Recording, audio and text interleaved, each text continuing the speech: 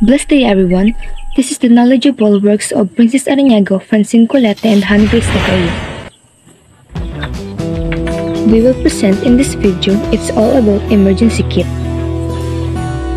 On this video, we have learned why we need to prepare emergency kit. What is emergency kit? And what is importance of having emergency kit? First aid kit. Having a first aid kit ready in your emergency kit can help prevent an injury from getting worse and can potentially save any trips to a walk-in clinic or hospital.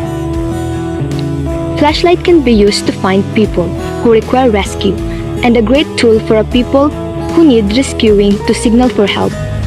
Whistle it is important because it provides a very loud sound that requires very little blowing airport. Water during calamity bottled. Water is the best option to deliver clean.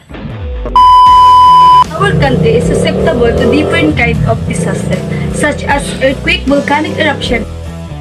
What is emergency kit?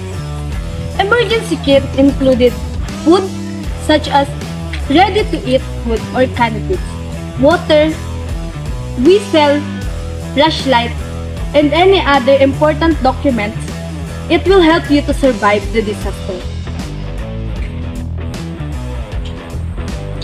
We prepared emergency kit, laging handa bag.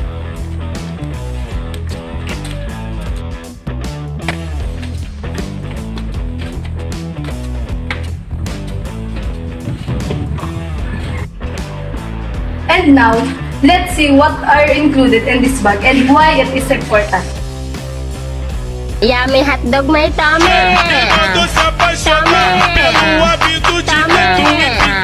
Yummy hotdog, may tummy! Spicy!